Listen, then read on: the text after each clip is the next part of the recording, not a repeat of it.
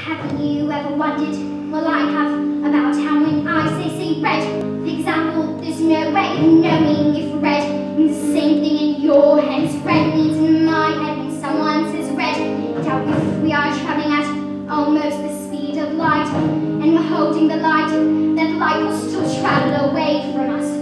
at the full speed of light, which is right in a way, but I'm trying to say, I'm not sure, but I wonder inside my head, I'm not just a bit different from some of my friends. These answers that come into my mind have been these stories delivered to me, fully written, and when everyone shouts like the sea into light shouting, this voice in my head is incredibly loud, and I just couldn't stop. My dad and my mum and the telly and the stories would stop for just once, and I'm sorry, I'm not quite explaining it right, but this noise becomes anger, and the anger is light, and it's burning inside me, would usually fade, but it isn't today, and the heat and the shouting, my heart is pounding, and my eyes are burning, and suddenly everything is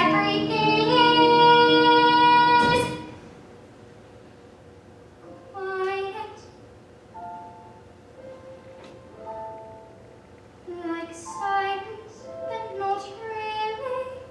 silent.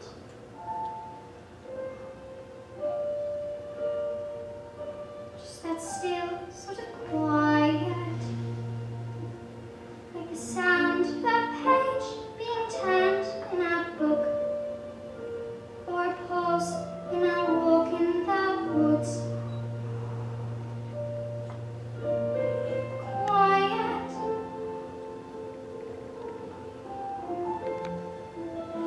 like silence, but not really silent. Just that nice kind of quiet, like the sound when you lie upside down in your bed, just the sound of your heart in your head. And though the people around me, their mouths are still moving, the words they are forming cannot reach me anymore.